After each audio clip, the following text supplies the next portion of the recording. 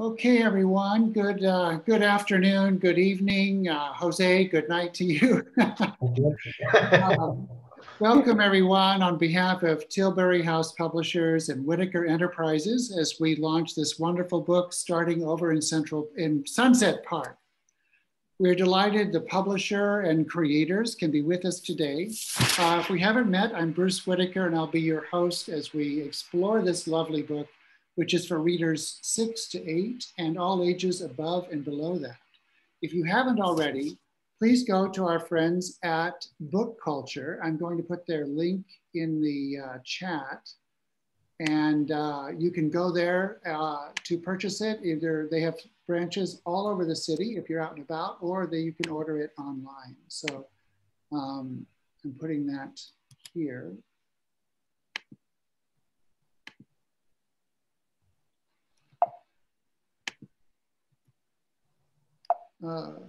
Now this is, okay, just a moment, please.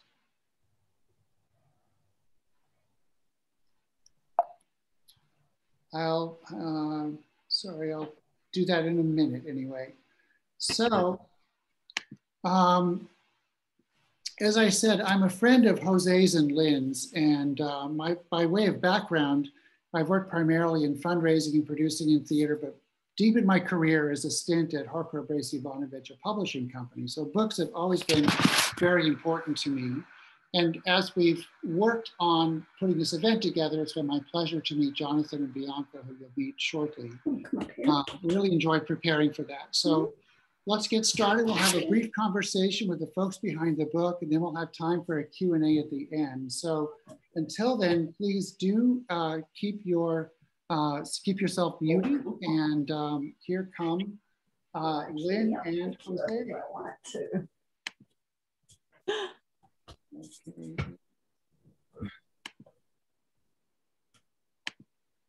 So Lynn's poetry books include Tracks and Sober Cooking and 2 award-winning chapbooks. Twice a Pushcart nominee, she's also a Best of the Net Award nominee and winner of the McDowell Fellowship and Judith's Room Emerging Writers Award. Starting Over in Sunset Park is her first children's book. Jose Pelaez founded Kitty in New York, an agency that provides temporary homes to the pets of traveling New Yorkers, and it plays a key role in our book. Starting Over in Sunset Park explores issues he himself experienced while adjusting to life in America. And I might add, he's joining us today from Madrid. So welcome both of you. And can we start by just asking, how did you find out about, how did you meet each other, and where did you meet and under what circumstances? I founded Kitty New York in 2012, and I had to find people who loved cats but didn't have any pets, which was not easy. So I set up an ad in Craigslist, and I had to visit each of them to make sure they met the qualities that I was looking for. So Lynn contacted me, and she gave me an appointment to meet at a diner close to her home because she didn't trust me. So when we went there, he asked me for my ID, and finally I got to her home, and I found her ideal for the work. And then we became friends slowly, and I found out she was a writer. And the idea came after a few years on the line of meeting so many different people. And she was the perfect match for me because she was a writer, she knew how to do it. And I told her about it, and she was very excited immediately. And we started working on it. And I mixed up my my background as the agency manager and all the experience I had after being a foreign exchange student in Missouri when I was 16, and I didn't understand anything that the teachers told me at the school. I got to Missouri in August, and I think I didn't understand a thing until Christmas. So, and that's in the book. And it was very easy working with her. She's a very good friend of mine right now, and I'm glad we met. Lynn, can add something? Okay. Lynn, what's your side of the story? Well, he's right. We met at a diner. I demanded ID. The ID, because he was going to go to my apartment and check out my apartment. And then I was clearly, obviously I knew, could tell he wasn't going to murder me. So, and although he probably felt like it years later once we were friends, but no, it was really helpful over the years to have the cats and to take care of them. I went through a really hard time, and taking care of other people's beloved pet and making sure it felt safe and happy, got me out of my own pitiful pity party, when I was going through a hard time. And that's it. And then I just thought, and then I started to think about that theme of taking care of, how the cats can pass through your life, and how, a child might have that experience if they were new to New York. And at first we thought about, like we wanted it to be, and I told Jose about the idea, and I asked him if he wanted to co-write the book with me. Sunset Park is a beautiful neighborhood in Brooklyn, and Jose had just moved there, and I was in love with the neighborhood. I actually tried to move there myself, and Jose was showing me he was helping me look at apartments. And there's a scene in the book where they're looking at an apartment, and the mom says, "I thought you said it was 2 bedrooms." And the realtor says, "It is if you put the wall back up." So we actually had that experience where I went to look at an apartment with Jose and to buy for myself. And that happened. So, little things like that from our friendship made it into the book. So, Jose, what are some of the other real life episodes that made it into the book that you ran into?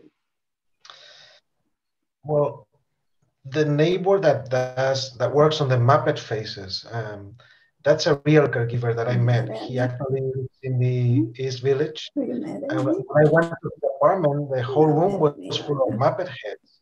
One of them was of Donald Trump, and he just worked on that. And then another person I met, he told me that he worked in a factory in Sunset Park, creating Christmas decoration all year long. And they will set them up in businesses in New York. And during the year, they will redo them and fix them and create new ones. And that's also in the book. And then the basic, how the agency works, it's also portrayed in the book. We look for people who don't have any pets, who love cats, but would like to have a cat for a few weeks or a few months. And that's how we work. We have over 500 caregivers in New York right now. And it's a city where there are a lot of expats who move to the city for a few years. They get a cat and they don't know what to do when they have to go back to their countries or when they go on vacation. And that's how they manage. They contact us and we put them in touch with someone else who lives nearby, who's going to take care of the cat. And that's all that is in the book.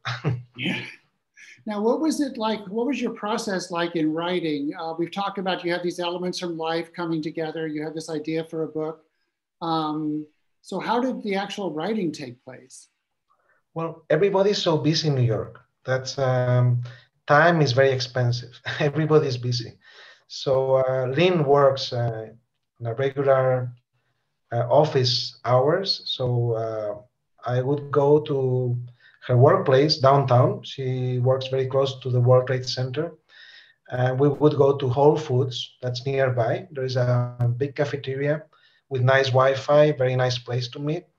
And we would meet there and work on the project. We would do that every few weeks. And slowly the whole thing came together. And then we were so lucky to meet Jonathan by email, and he made it real. I'll tell you how we found Tilbury if you want to know. Yeah, that would be great. Okay.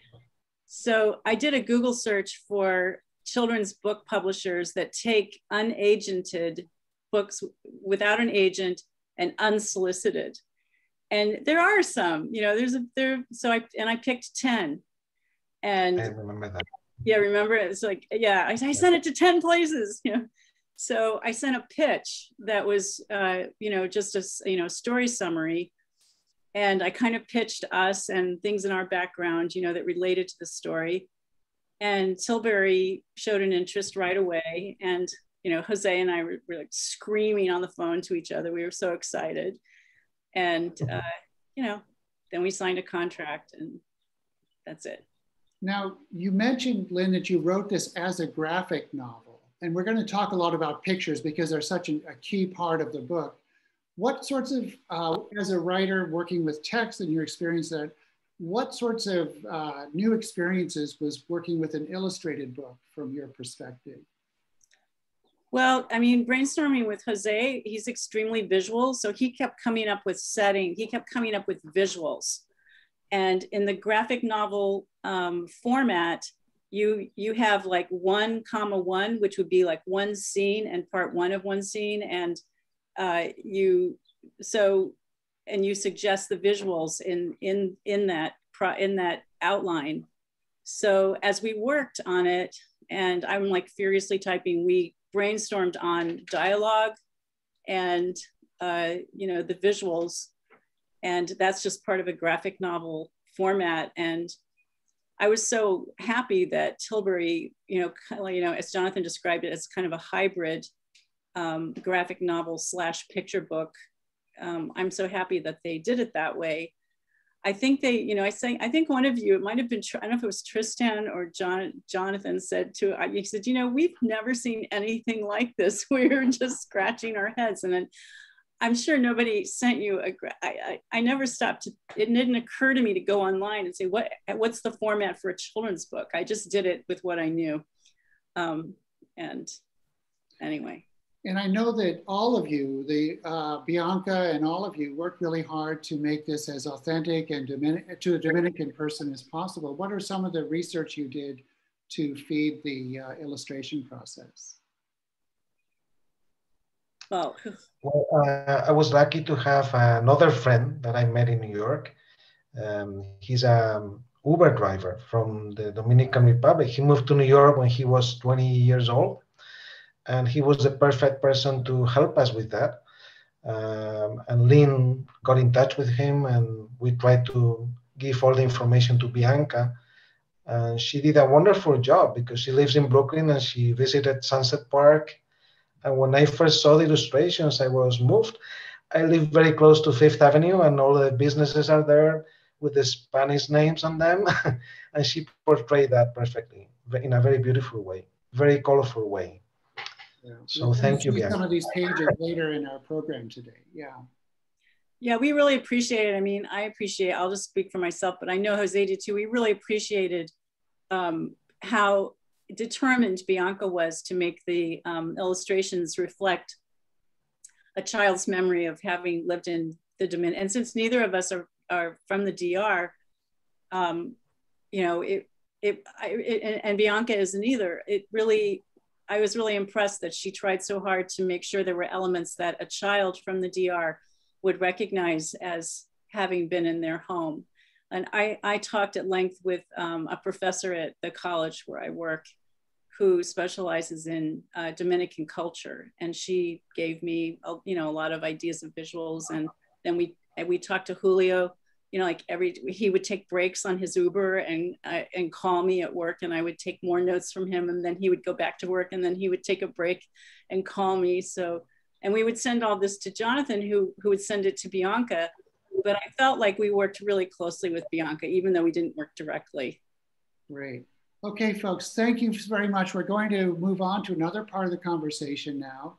But Jose and Lynn, congratulations so much.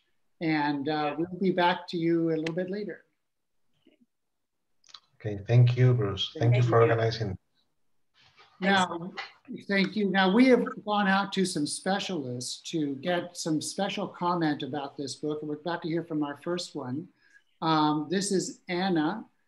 Give me a moment, and she's coming in online.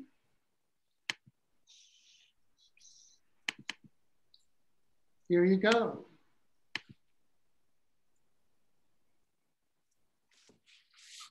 Hi, my name is Anne, and I will be reviewing Starting Over in Sunset Park. This book is about a girl and her mother moving from the Dominican Republic to Sunset Park. This story also includes how the struggles that comes with fitting in Sunset Park.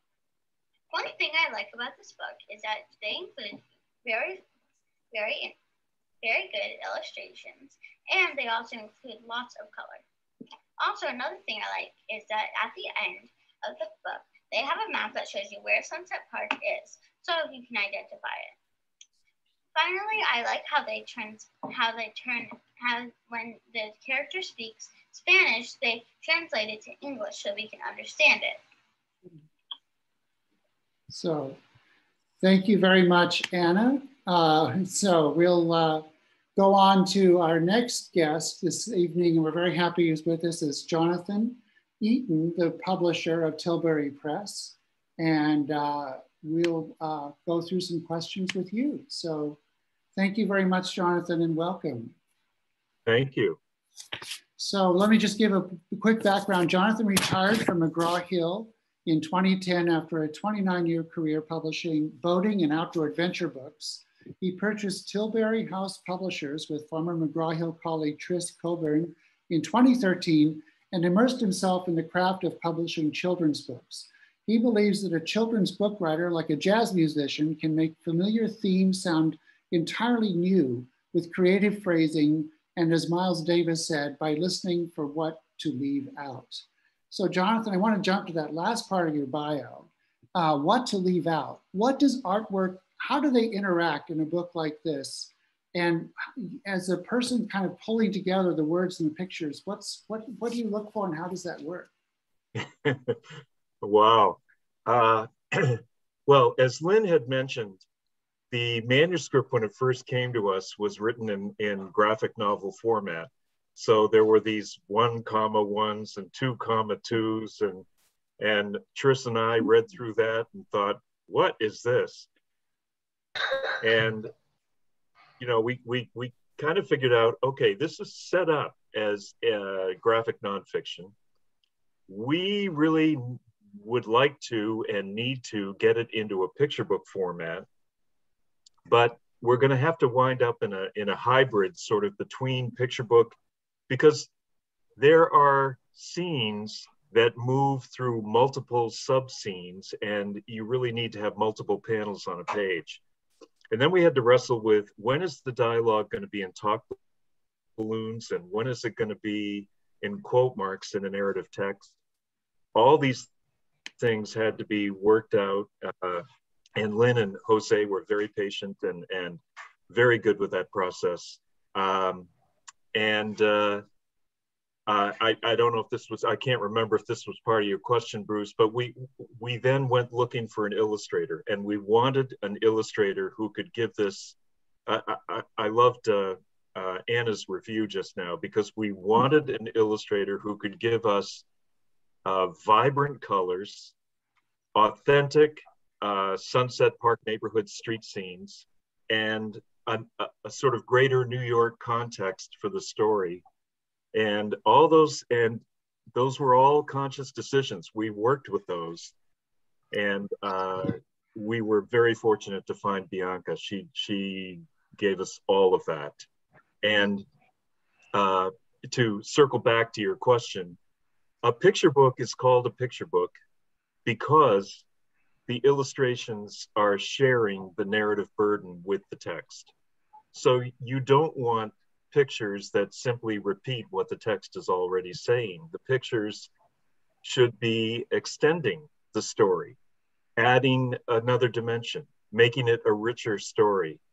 And they can do it, in this case, by the attitudes of the cats, the various places the cats are hiding in different pictures, the neighborhood elements that Bianca pulled into it, the cultural elements that she pulled into it.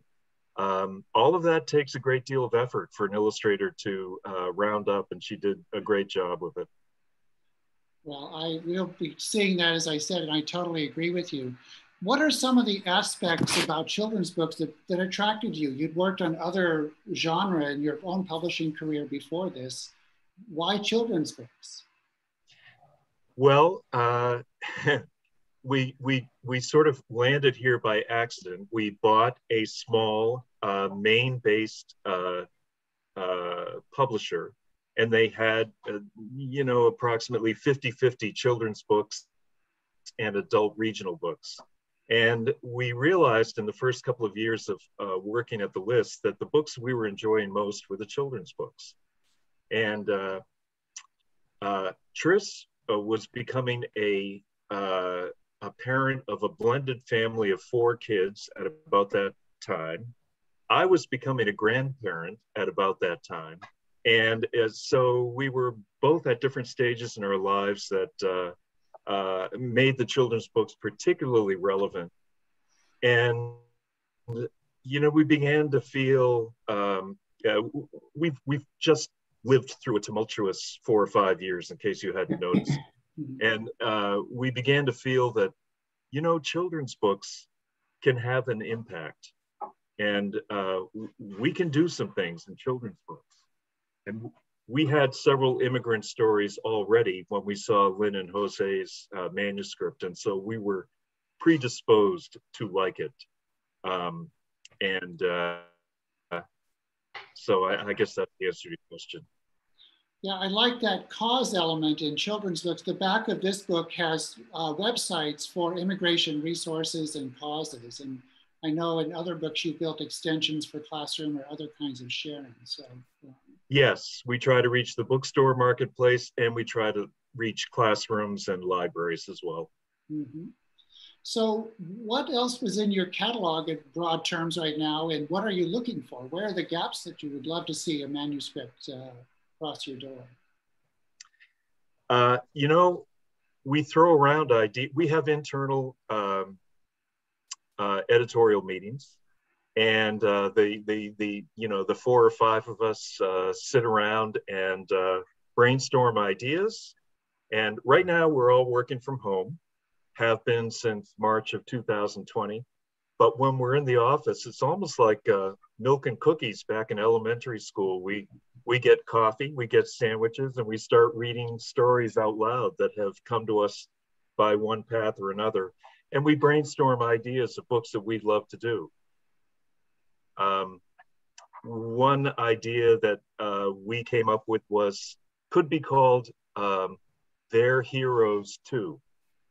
And it would be a book about people, you know, driving cabs, checking out groceries, working in hair salons, teachers, people in all walks of life doing the jobs that they do well and with a good heart, and extending the sort of idea of who is a hero to include all the people who make the world go round.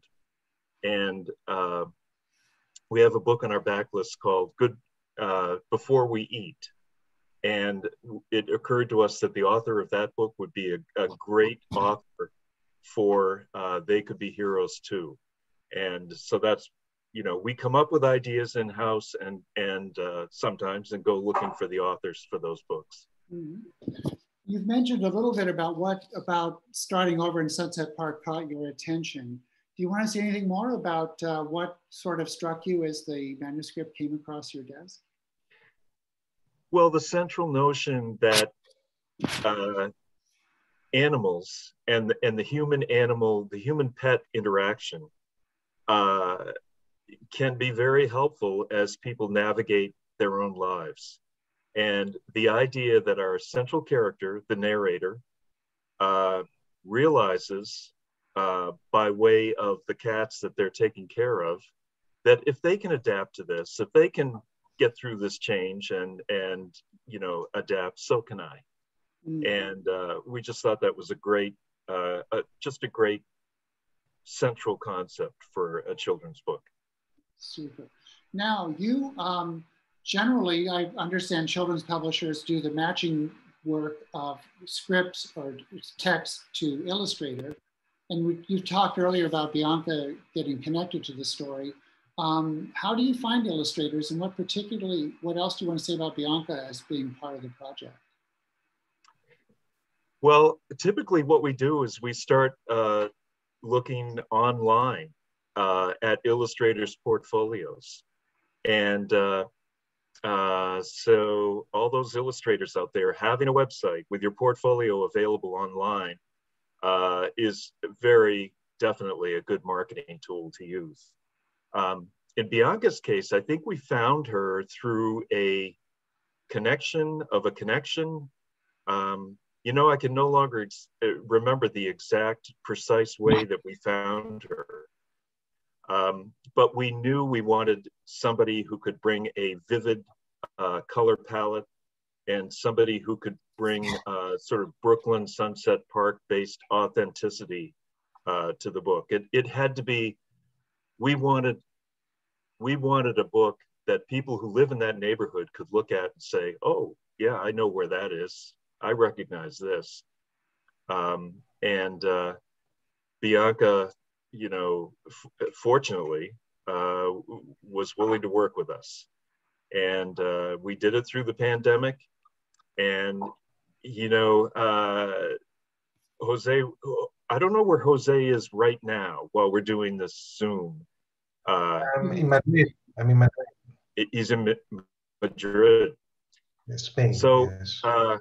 Bruce, as you mentioned, I've been in this business a long time. And doing a book 35, 40 years ago where people were living all over the world, it was almost impossible because everything you did, you had to do in hard copy and you had to send it off via FedEx or UPS and or US mail and wait weeks to get a response.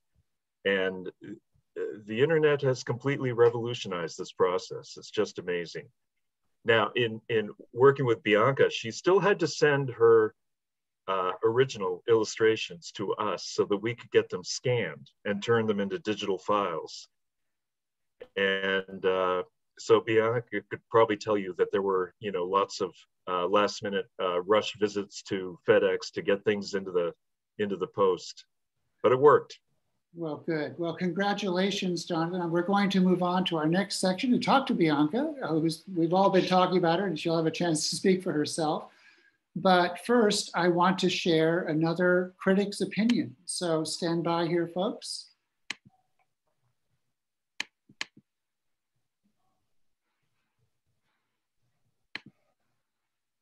Hey, Priya. Hi.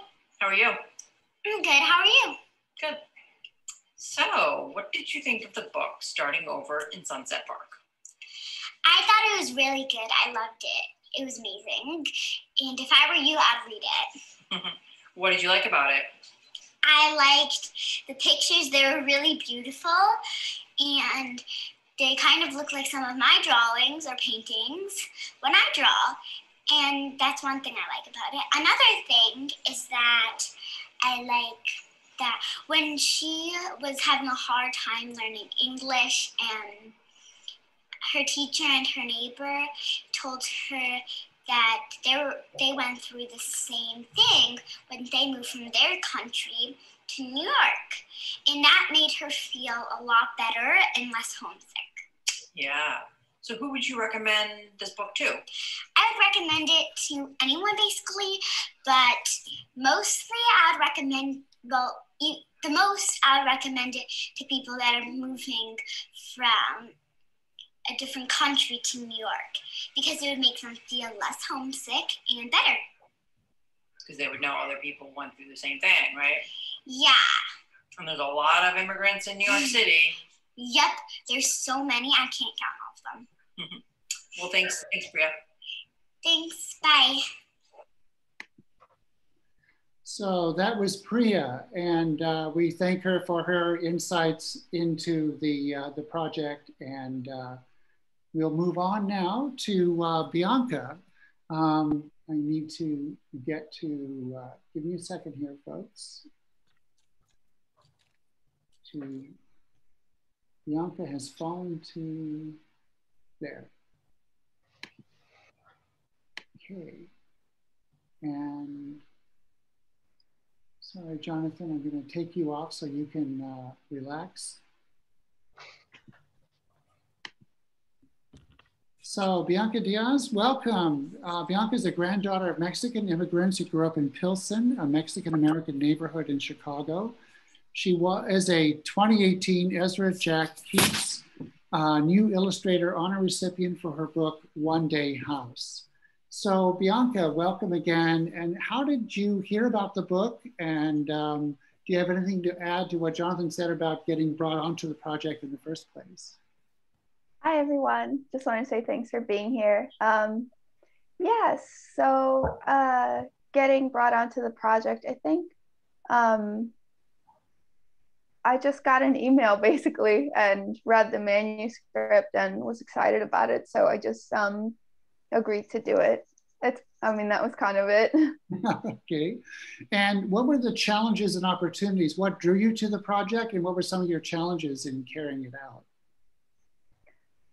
What drew me to it was just the story of a neighborhood and these people moving to this neighborhood. I think a lot of my artwork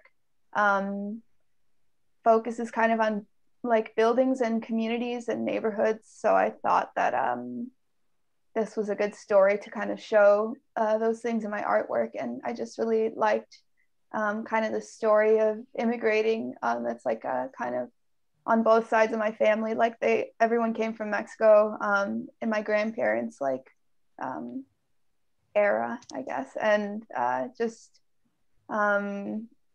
it was kind of an opportunity to just learn more about them and that experience and kind of connect that to this story about this young girl experiencing that. And you, these are actual drawings, paintings. They're not some sort of graphic design done through computer. They're handmade works. Yeah, that was another challenge, just like the quick turnaround time. Usually I take about a year to make a book that's 32 pages, which is like typical, and this one was 40 and in 6 months. So that was a very crazy time for me, but it was also the pandemic. So I was very busy, which was good in that time. I want to bring up the manuscript now of the book and walk through a couple illustrations so we can finally give everyone an idea of what we've been talking about. So bear with me here. Sorry, I'm gonna have to start this again.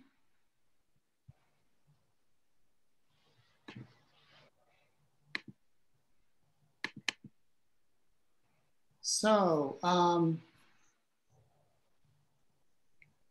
here we are, and I think we're going to talk first of all. The book has these wonderful end papers, and I wonder if you could kind of talk a little bit about the intention of the, which is the side here with the people in the window, and this is also echoed in the back cover of the book. Yeah, so I think these were, I kind of thought of these towards the end of sketching everything out, if I remember correctly. I just, finished envisioning the story, and then I realized that besides the beginning of the story, you don't really get to see Jessica, the little girl, interact with her family again at the end of the book, or just kind of, after she's gone through this kind of traumatic experience, like then she's okay, like by the end, but you don't get to see her like enjoy that like that feeling of peace with her family, which I think is so important. So I just wanted to show that, like that was one of the ways that the text didn't necessarily say it, but there was a chance to show it, and just show them like being a family. And like I used the motif of connection through like the cell phones and like calling each other, and the grandma has like one of the old time telephones in the Dominican Republic, and just like showing their connection to each other. Very nice. Is there another drawing you want me to turn to? Yeah, if we're just talking about where the pictures can show kind of some things that the text doesn't, I think maybe the one besides that one, the one where we see the studio of the Mr. Palmieri. Yes. So he makes these Puerto Rican vejigante masks, and I tried to do a lot of research, not only in how they look like traditionally, and then there's also like some of these designs aren't like as traditional. I think I wanted to get like the range of things that I saw in my research, but I like looked for YouTube videos of people who actually make these masks. Like Miguel Caravaggio was kind of the person I was inspired by for this character. He's like a well-known Vejigante mask maker. And so I, in this research, just saw like how he does it, and I found it very interesting. And so I just like, it doesn't say it in the text how he does it, but in the picture you can see like how it starts as like paper, and you know, you cut it, and there's like how the horns are made, like he like twists it around a mold and then like cuts the edges to feather them out, so that's how, and then you glue it on, so there's that little like glue tub. Yeah, so that was just like another thing just to show behind the scenes. And I think Jonathan wanted us to make sure and show a little bit of magic here that you did on this spread in Central Park. Yeah, that was a fun one. I went to Central Park in around when I was doing this page, just to take pictures and kind of composited things together, and just wanted to capture that experience of snow and how it kind of is like a magical experience. And this was Jessica's first experience of snow, right? Yeah. Yeah. Which is always a peak experience. How terrific. And here, the mother works in a holiday supply manufacturer. So here is the 4th of July season. So yeah, and one of the notes that I got from Jose and Lynn's friend was that like, I think it was either from him or from my own research, but it was like Dominican Americans are very proud of both the Dominican Republic and the United States, and they'll display the flag together like in their home. So I wanted to make sure to like show that element. So you see like this is part of her work, but also in one of the windows, the kids have both an American and a Dominican flag. Oh yeah, and then you see him making the mask itself there in that same image up there. Yeah, so you see how he's like, and she's helping to paint it. Very good. Any other drawings you want to go? We have time for maybe one more. I wanted to show the one where she's talking to her grandmother in the Dominican Republic. This one. Yeah, that's fairly early on. Is that right? It's yeah, it is. Yeah, that's a beautiful scene. Yeah, look at that. Thank you. Yeah, so I in my research I just tried to learn as much as I could about Dominican culture, and through like art and literature, and you know, just like I read Julia Alvarez's book In the Time of the Butterflies, which is about the time of the dictatorship, and I just loved how she described the garden and the time that they spent as a family in that space, and how it was both like sometimes sinister because you didn't know who was watching from the bushes, or it was also like a safe haven for their family. And so I was inspired by that sense of safety, trying to create this like enclosed space where they can like have their own moment together.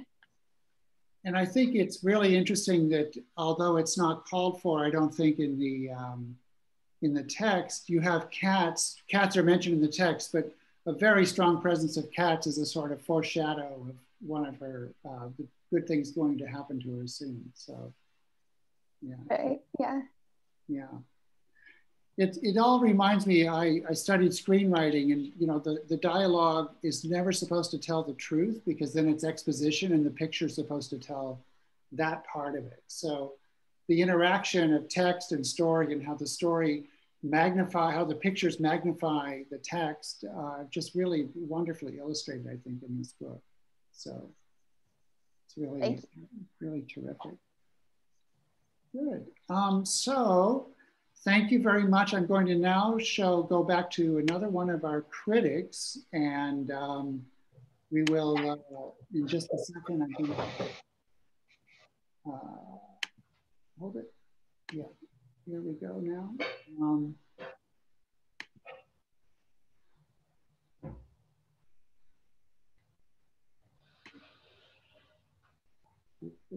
stand by, folks.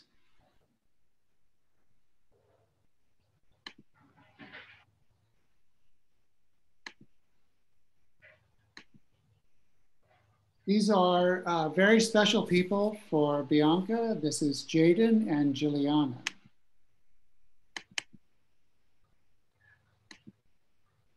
Hi, my name is Jaden Diaz, and this is my sister Juliana. And we're gonna review Starting Over in Sunset Park. Story by Jose Pelaez and Lynn McGee. Pictures by Bianca Diaz. So what I like about this book is the family moves from Dominican Republic and to New York. She tries to fit in, but not really. She feels alone because the people who live by her and on her school, they all speak English, so it's hard for her to understand sometimes.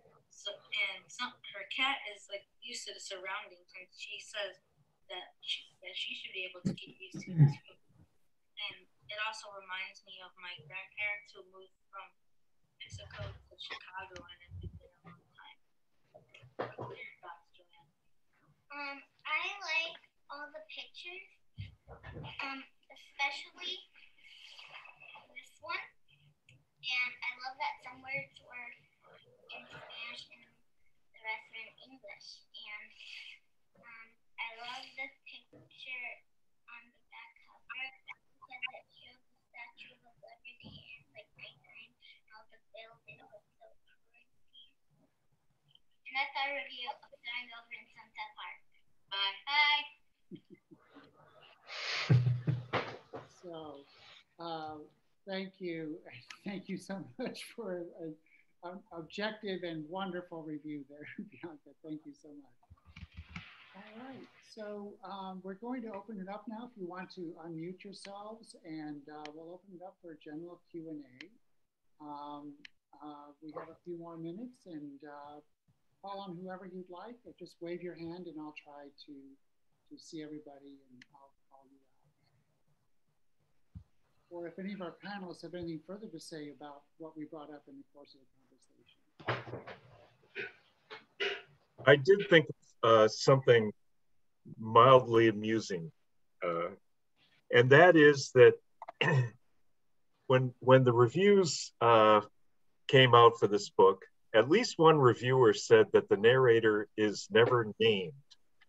And I remember we read that review and thought, well, that's not true. Her name is Jessica. Everybody knows that. And, you know, just today when I was reading through the story, I am not sure that Jessica's name may have got edited out of the narrative. You know, she's in a jacket copy and on the back panel and on the flap copy, but she may have disappeared in the process of transitioning from graphic fiction to a hybrid sort of picture book. Her name might have disappeared. And the funny thing is, you get so immersed in it when you're working on it as writer and as editor and as illustrator, that sometimes you just can't see the forest for the trees. The reviews may be accurate that Jessica's name is never in there. Well, that'll be a great correction for the second printing. I guess so. Yeah, I noticed that today myself. I was like, what is the child's name? And I found it in the jacket. I didn't find it in the text, but I didn't look that through. So anyway. And they're so real to us as in the process that, you know, it's hard to be objective. You know, you're so immersed in the story. I wanted to say that originally, when I was thinking about the story, I was thinking of a single mother and her daughter, and I was really thinking about my sister who was a single mother. And I have a soft spot for single mothers. But then when we fell in love with the setting in Sunset Park, there's such a large Dominican presence in Sunset Park, and that's one of the beautiful things about Sunset Park. It made more sense to go with a mother and a daughter. And then at that same time, children were suffering so much at the border of the United States. And I remember that we felt so like torn up by that. And it was so satisfying when the book was when the book was picked up by a publisher, by Tilbury, it was so satisfying because we felt like we had done something that could maybe reach out to them. And I think also I related, to the story because I moved a lot when I was a kid. I loved moving. It was exciting. We lived in fun places, but I remember what it was like to, I went to 5 elementary schools, and I remember what it was like making friends over and over again. And so it's really a story for any kid who feels like they don't quite fit in. I think one of our astute critics mentioned that very thing. She said she doesn't feel like she fits in. And I think that it will, appeal to those children as well. Do you feel like that, Jose, that you also as a child, you moved so much, you have such an international experience of life? But I started moving when I was older. I was 15 when I moved to the States. But yes, I think moving is difficult, especially for children. We always think children can adapt to any environment or any change, but it's not true. It makes you a different person in so many ways. So I think you're right. It's very emotional for children to move to a different country, a different culture, going to school and not understanding what they're saying. That's tough. So I hope these books helps them. Yeah. Yeah. I'm really impressed talking to Jonathan and all of you about, with care, children's books can really be an instrument for social change and for social support. And I applaud all of you in your goals in setting out to do that. And particularly for, as you said, children from this part of the world trying to come to the United States at this moment. And it's not, the worst is not over for them. It's still terrible. So thank you and congratulations to you on that. Questions or comments?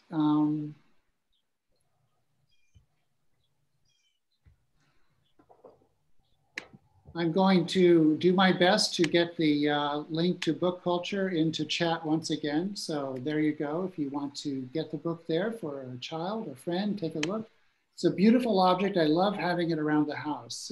Bianca, again, congratulations on your great work. Thank you. Brad, if I may compliment Bianca, an Ezra Jack Keats Award is no small thing. Congratulations. Right. Thank you. I mean, that's impressive. Thanks so much. Now I know why you make such beautiful illustrations. And further to Jonathan's point, Bianca's website shows some of the other work she's doing, which is much of it cause-driven, and it's really inspiring. So do check her out. Bianca, you might want to either put it in chat or give us your website coordinates. Sure. Yeah, I'll put it in the chat. It's pretty easy. It's just my name, biancadiaz.com. And I want to really invite people to look at the Tilbury Press website. Maybe I can put that in the, see if I can find it. Yeah. The book is distributed by Norton, so it's available everywhere. But as you know, we're trying to support a local bookstore. So look for it there or ask for it there and they can stock it as well.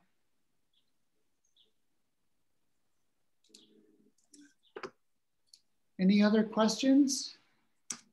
Not a question, it's just a comment. I just want to congratulate you all. I haven't bought the book yet, but it looks beautiful. And thank you, it really is an achievement. So thank you very much. Thank you. Thank you, Lynn. I'd like to say one thing. Mm-hmm. I just want to say that I think elementary teachers are going to love using this in the classroom. I think the illustrations are stunning, and I love the bilingual aspect.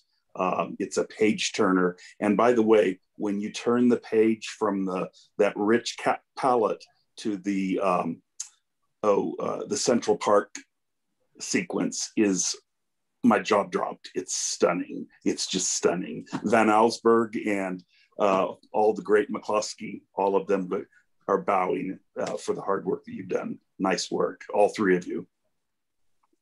Thank you. Thank you. That's my cousin Brady, who's a distinguished English teacher, so that's very high praise. Thank you. Oh, thanks. Thank you. Well, yes. Anyone else? All right, everyone. So let's give a hand to our panel today for their great work, and they're sharing their work with us today. It's really, really grateful to you, and good luck to this. This has been a wonderful exploration of a book that will have a long life in the bedrooms, schoolrooms, and playrooms for kids and adults. I'm just winding up on a Zoom thing. I'll be out in just a second.